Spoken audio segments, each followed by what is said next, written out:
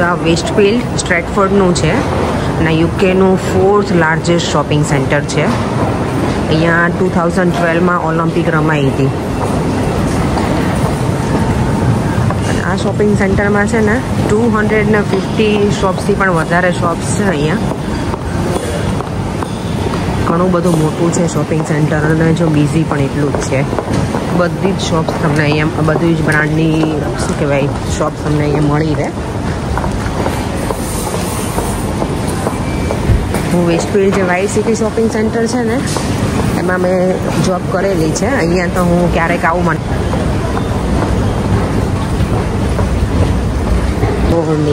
જય શ્રી કૃષ્ણ, જય સ્વામિનારાયણ. આજનો લોક હું શોપિંગ સેન્ટરમાં પહોંચીને શરૂ કરું છું.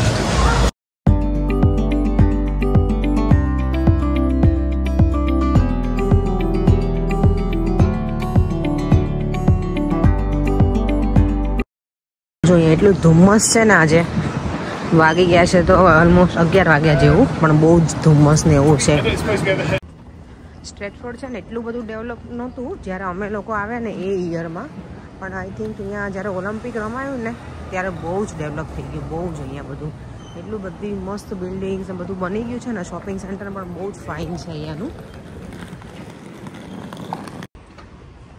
જો અહીંયા આવ્યા ને એટલે એવું લાગે કે કન્ટ્રી સાઈડ કે કેટલા મસ્ત પીસફુલ એરિયામાં આવી ગયા હોય ને એવું લાગે. બહુ જ મસ્ત છે. શાંતિથી અહીંયા આખો દિવસ આપણે કરો ને સ્પેન્ડ તો થાય એવું છે. બહુ જ મસ્ત છે. સમરમાં તો બહુ મજા આવે છે.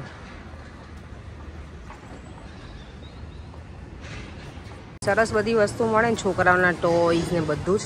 અને હવે હેલોવીન છે ને તો અત્યારે બધી જગ્યાએ હેલોવીનનું ડેકોરેશન થઈ ગયું છે.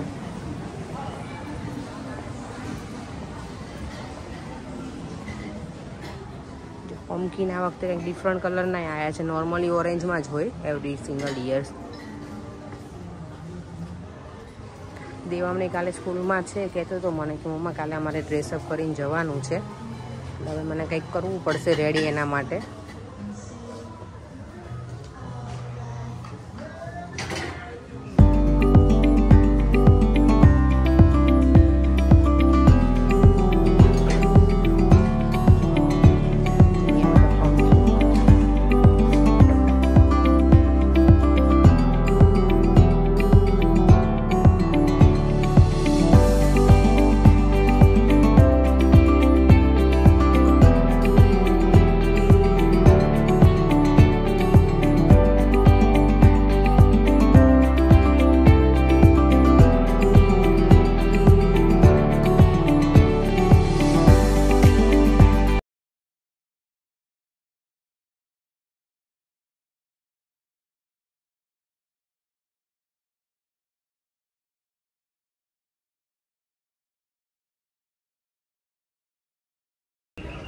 વિન્ટર સ્ટાર્ટ થઈ ગયો છે એટલે જો આ સોક્સ હવે દેવા માટે કંઈક અલગ લેવા પડશે મને. એને સ્કૂલમાં તો એ લોકોને આ જ પહેરવાના હોય ગ્રે, પણ ઘર માટે એને ક્યાંક બહાર જઈએ ને તો આ ચાલે એને. અને મારા હાથ યસ પીળા છે, કાલે મેં હળદર કરી છે ને સમારી છે એટલે. કયા લેવાય ખબર? જો આ છે ને થર્મલ સોક્સ છે એટલે વિન્ટરમાં પ્રોપર બહુ ઠંડી હોય ને તો આ સારા છે જાડાવાળા. આ પણ સારા છે. લેટ્સ સી હવે કયા લઉં છું હું. લંડને છે ને 3 વખત અહીંયા ઓલિમ્પિક્સ હોસ્ટ કરી છે.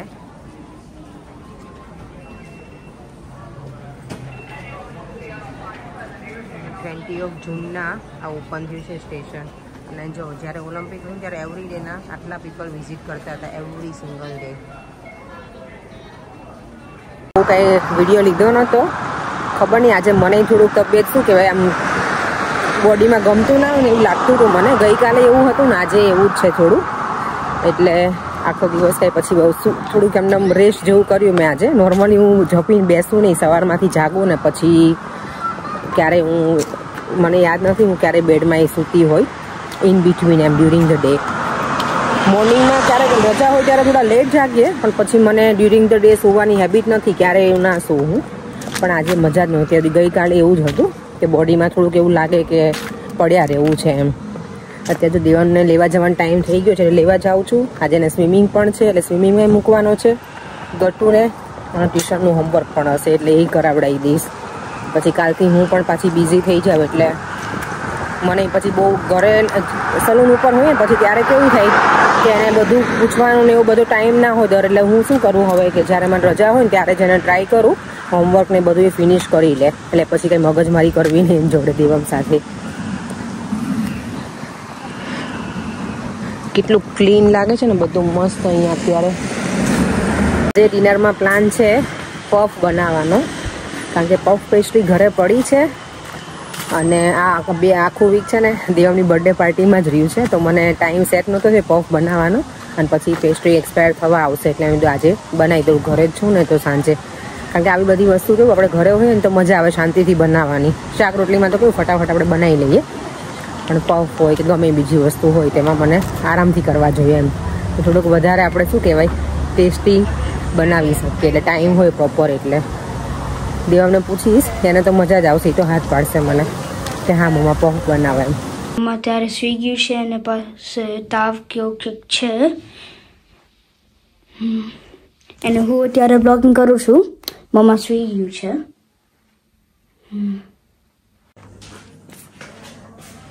અત્યારે જો સાંજના 6:30 થઈ ગયા છે. મસ્ત આજે મેં ઊંઘ ખેંચી લીધી કેટલા ટાઈમ પછી. સુઈ ગઈ હતી તો દેવામને લઈને આવીને પછી થોડીક મજા નહોતી આવતી ને એટલે થોડી વાર સુઈ ગઈ ને થોડીક નેપ લઈ લીધી એટલે ગમે ખબર ને બોડીને આમ એવું લાગતું હતું મને થોડીક વાર આમ સૂવું જ છે એમ, એટલું બધું આમ. નહીં તો હું બપોર સૂતી નથી પણ આજે એવું થયું કે હું સુઈ જ જાઉં થોડી વાર. તો અને મારે આજે પફ બનાવવા છે તો જો મેં બટેકા લઈ લીધા છે. ઘણા લોકો મને લાગે ડો રેડી કરીને કરતા હશે, લોટ મેંદો કેવું બાંધીને, પણ હું તો એવી રીતે નથી કરતા, ડાયરેક્ટ જ લઈ આવું પેસ્ટ્રી રોલ જે આવે ને રેડી એ, અને પછી એમાં ફિલિંગ કરી પોટેટોનું એ હું બતાવું છું આખી રેસીપી આજે કે હું કઈ રીતે પફ બનાવું છું ને એ. કારણ કે ઘણી વખત બધા વ્યુઅર્સને છે ને રેસીપી જોવી હોય છે પણ હું બતાવી નથી શકતી, પણ આજે ઘરે જ છું ને તો હું ફૂલ રેસીપી બતાવીશ તમને. તો બટેકા બોઇલ કરવામાં તો બસ ખાલી સોલ્ટ અને પાણી જ નાખવાનું છે, એ રીતે નોર્મલ જ બાફી લઈશ. અને યસ હું ઓનિયન અને વટાણા નાખીશ અને થોડું બીટરૂટ નાખું છું એટલે કલર મસ્ત આવે એનો. તમે લોકો કઈ રીતે બનાવો? ઘણા મને લાગે બટેકા અને વટાણા નાખીને જ બનાવતા હોય, બધાનું અલગ અલગ રીતે હોય જમવાનું બનાવવાનું. ઓનિયન, બીટરૂટ અને ઘણા વેજીટેબલ પફ બનાવતા હોય જેમાં કેરેટ ને બધું નાખે, પણ હું એ તો નથી બનાવવાની એવું કેરેટ ની એના વાળું. ચાલો હવે હું બટેકા બોઇલ કરવા મૂકી દઉં. દેવમ કેવું રહ્યું સ્વિમિંગ બેટા?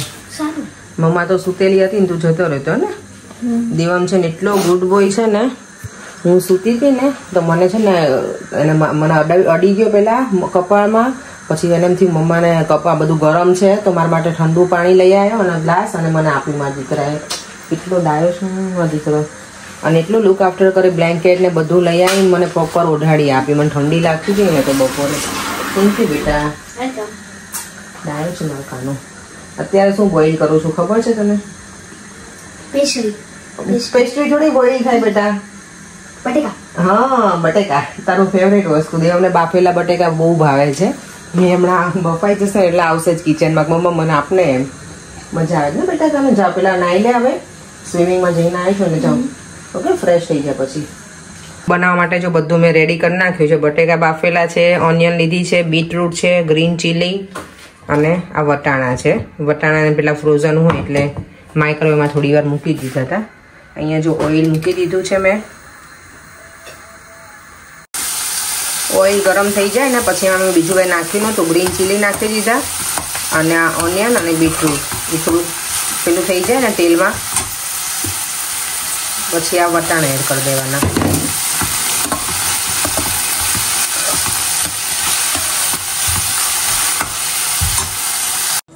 મસાલો બનીને રેડી થઈ ગયો છે પફનો. આમાં મેં બીજું કાંઈ એક્સ્ટ્રા એડ નથી કર્યું, ખાલી થોડું સોલ્ટ જ નાખ્યું હતું. ગરમ મસાલો કે એવું કાંઈ જ નથી નાખ્યું, કારણ કે મેં ટેસ્ટ કર્યો ને મસાલો તો ઓલરેડી થોડો સ્પાઇસી છે જ, એટલે હવે કંઈ નાખવું નથી વધારાના બીજા ગરમ મસાલા. તમને ગરમ મસાલો નાખવો હોય તમે નાખી શકો, એનો ટેસ્ટ સારો આવે, પણ હું નથી નાખવાની અત્યારે. બસ હવે થોડોક મસાલો ઠંડો થઈ જાય ને પછી આમાં ફિલ કરીને બતાવું કે કઈ રીતે હું કરું છું. પફ પેસ્ટ્રી થોડી છે ને આવી રીતે હોય પણ એને કોરો લોટ નાખી અને હું થોડી રોલ ઓવર કરીશ અને થોડી પેલી કરી નાખું આવી રીતે. થોડી જાડી હોય ને તો બરાબર થઈ જાય.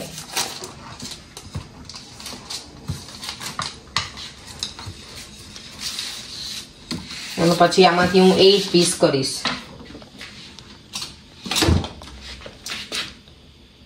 મોઢામાંથી પાણી આવી ગયું એવું થયું મોઢામાંથી દેવમને તો પાણી આવી ગયું લે બન્યા પહેલા જ બેટા હા તો આ હું છે ને પેલા પોકેટ સાઈઝ પફ બનાવું પેલા ટ્રાયેંગલ નહીં બનાવું એકાદ બે બનાવીશ ટ્રાયેંગલ શેપમાં મને ટ્રાયેંગલ જોઈએ મોટી વાળી દેવામાં પાછું ડિમાન્ડ કરી છે ટ્રાયેંગલ જોઈએ એટલે હું ડિમાન્ડ જો આ રીતે આવું કરી આમાં મસાલો ફિલ કરી અને પછી બસ રોલ વાળી અને પછી બતાવું પાછું ફરીવાર અને આ પ્લેટ છે ને એમાં પણ આવી રીતે કોરો લોટ થોડો આવી રીતે કરી દેવાનો એટલે પફ છે ને નીચે પેલા ના થઈ જાય સ્ટક પેસ્ટ્રી પફ પેસ્ટ્રી કેટલું મોટું પફ હતું એમાં બધું જ નોટિસ કરે મારો નહીં બેટા હા આઈ am the photographer I always Yeah. C lots of mistakes. Okay જો મસાલો સરસ રેડી થઈ ગયો તો થોડો ઠંડો કરી નાખ્યો છે મેં કારણ કે પછી ભરતા આપણને ફાવે નહીં બહુ ગરમ Yummy my tummy. ઇન્ડિયન થવી યસ મસાલો બહુ ગરમ હોય ને તો પેસ્ટ્રી છે ને વધારે પેલી સોગી થઈ જાય સોફ્ટ અને મસાલો બની છે પછી એને થોડો ઠંડો થવા દેવાનો પછી એનું ફિલઅપ કરી દેવાનું બસ દેવમ કેવું લાગ્યો મસાલો બેટા મસ્ત દેવમ છે ને ચટુકડો છે ખાવામાં શું હજી ખાવું છે મારું છે હા હવે તારું જ છે જો મેં આ રીતે બધું ગોઠવી દીધું મસાલો હવે આને પેસ્ટ્રીને ફોલ્ડ કરી જો પફ આ રીતે મેં પેસ્ટ્રીને પછી આવી રીતે પેક કરી અને ફોક લઈને પેલું કર્યું અને ઉપર છે ને થોડું દૂધ સ્પ્રેડ કરી દીધું છે બધે એટલે ક્રિસ્પી લેયર થઈ જાય